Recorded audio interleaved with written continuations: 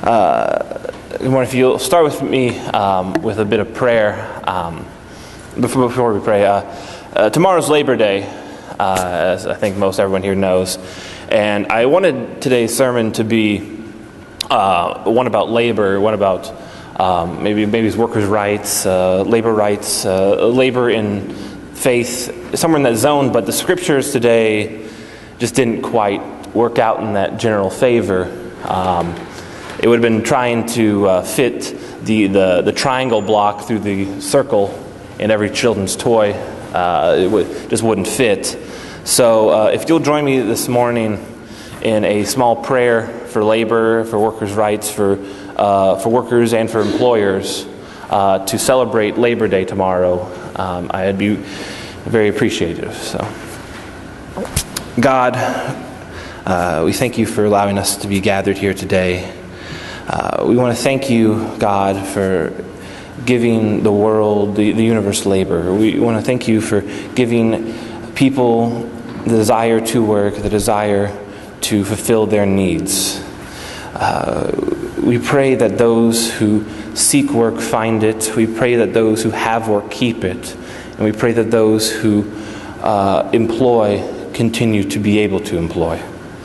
We pray that those who are struggling in their jobs can find comfort, that those who are fighting for better opportunities within their jobs, better rights, and to have those rights fulfilled.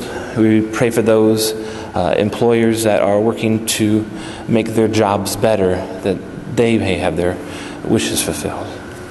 We pray that those who are celebrating tomorrow, who truly understand the meaning of Labor Day, truly seek all the glory that you give them.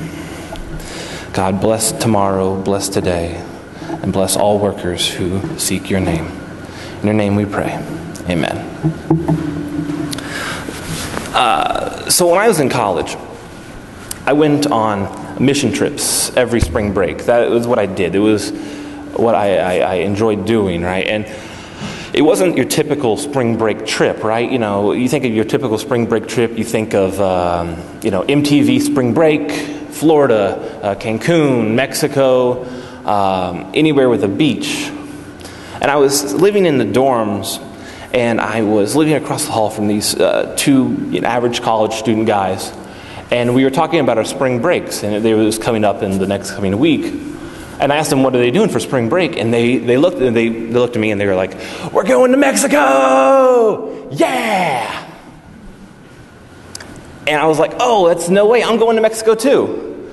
And I was like, oh, it's going to be so fun, right? Because I thought that they were part of the mission trip going, because I had missed some of the meetings, and I wasn't, I was being a bad meeting person. And so I thought they were going to the same place as me, and they were like, oh man, you're going to the beach too? And I was like, wait, hold on, I think we're going to different places. You're not going to La Rosa de Flor? And he's like, no. And I was like, no, we're going to the beach. I was like, oh, so what are you doing for spring break? And they're like, oh, we're gonna hit the beach. We're gonna get a tan on. We're gonna see babes. We're gonna go clubbing. It's gonna be the best week ever. And I was like, oh, that sounds fun. Yeah, that sounds great. That sounds super fun. And they're like, well, Brad, what are you doing? And I was like, similar.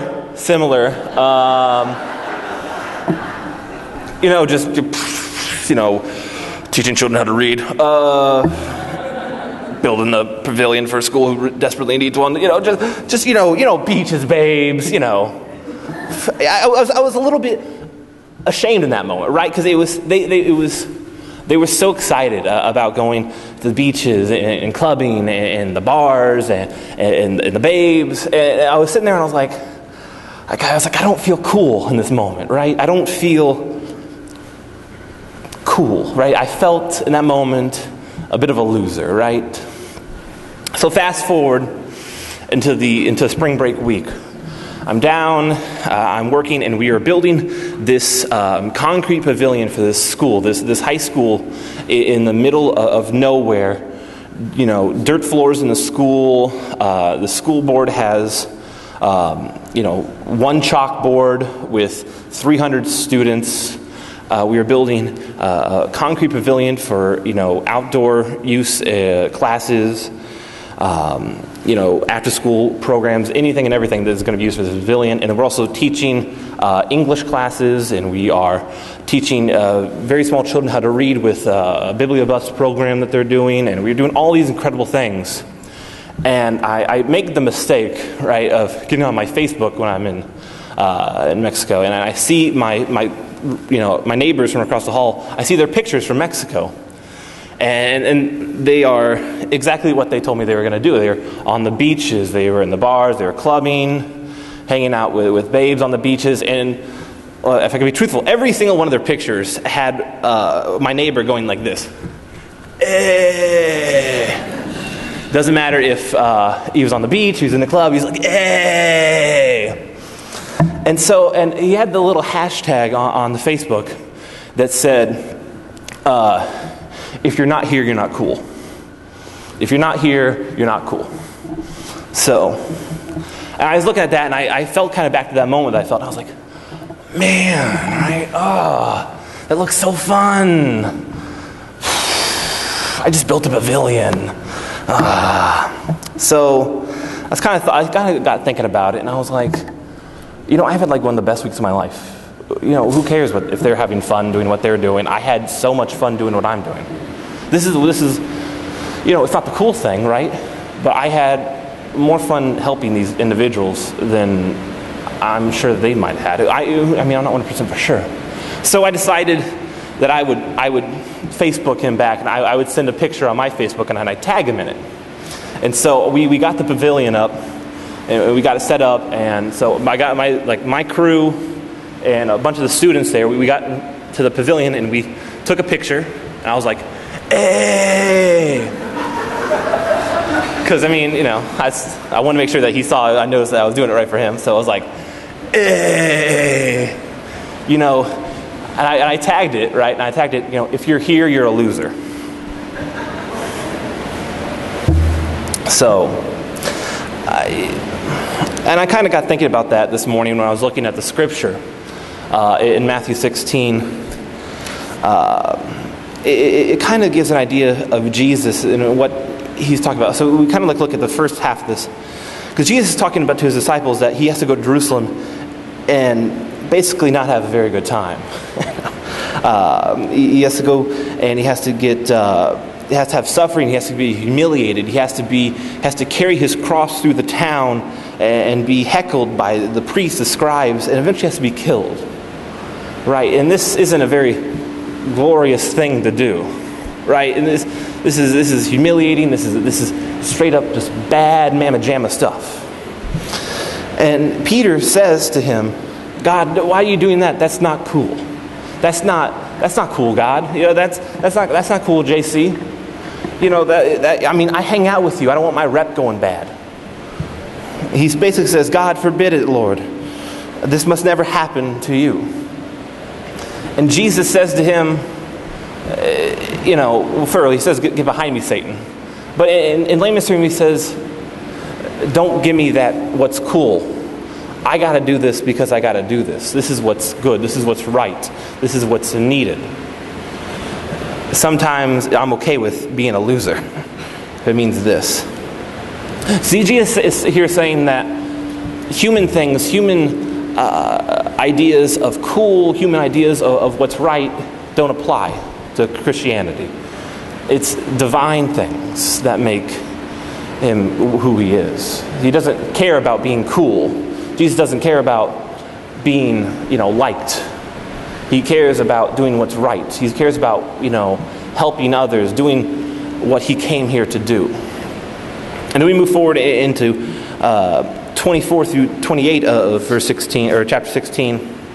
And we see that Jesus told his disciples that if anyone to become my followers, if anybody wants to not be cool, if anyone wants to maybe just be a loser, let them deny themselves and take up the cross and follow me.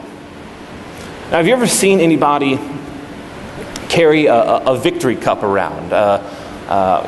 We used to work in Chicago last summer. I worked for this this bar. I was a bouncer, which makes sense. I'm giant, and so they saw me and they were like, "Do you want a job?" That's actually a true story. So I used to work at this bar as a bouncer, and this was right after the Blackhawks won the Stanley Cup. And they were going on this victory tour around Chicago, right? And they stopped at the bar right next to us in downtown Chicago. But the place was so packed. There was 1,500 people on this block, just a single block. And I was working the door, and they couldn't park in front of the bar that they were going into because there were just so many people. So they had to park in front of the bar that I was working at. And we had to create a little path for them to get from our place to the next bar over. And what happened was people are running everywhere, but they come out, and it's most of the Blackhawk team, and they're carrying the Stanley Cup. And they hold it above their head, and they're carrying it. You could hear the crowd just chattering, going crazy. I love you. I helped you win. Did you hear me cheering? That was me. But it was a crazy moment, right? It was this thing that I kind of sat there and wondered today that if I was like, how different would that have been when Jesus carried his cross through the town? I don't think there would have been a mass gathering in that such certain way. It would be more of like, boo, boo, I hate you. Not yay, yay, your win is our win. No one was there with Christ in the crowd going, yeah, yeah. It was not that kind of crowd. There was definitely a crowd, but there was not a crowd cheering on Christ as he was carrying his cross through the town. Because,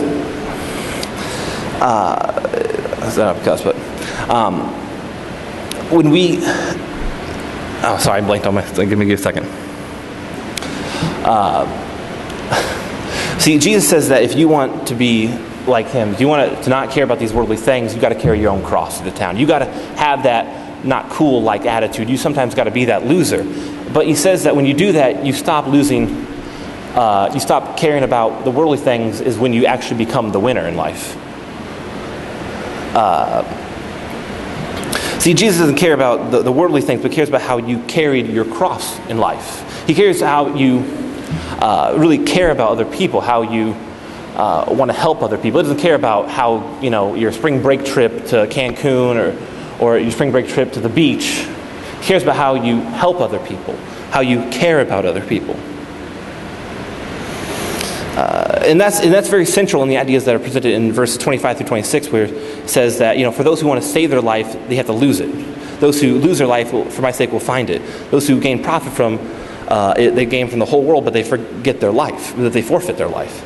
See, Jesus is saying is that if you want to actually have this life, this great life, this Christ-filled life, you got to become the loser of life. You can't be this great winner all the time. You can't worry about an egotistical, like, I'm winning in life, I'm the best. As Charlie Sheen says, I'm winning.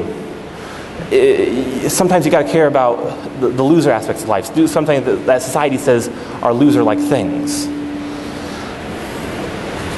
And that's kind of portrayed in Romans 12, as we see.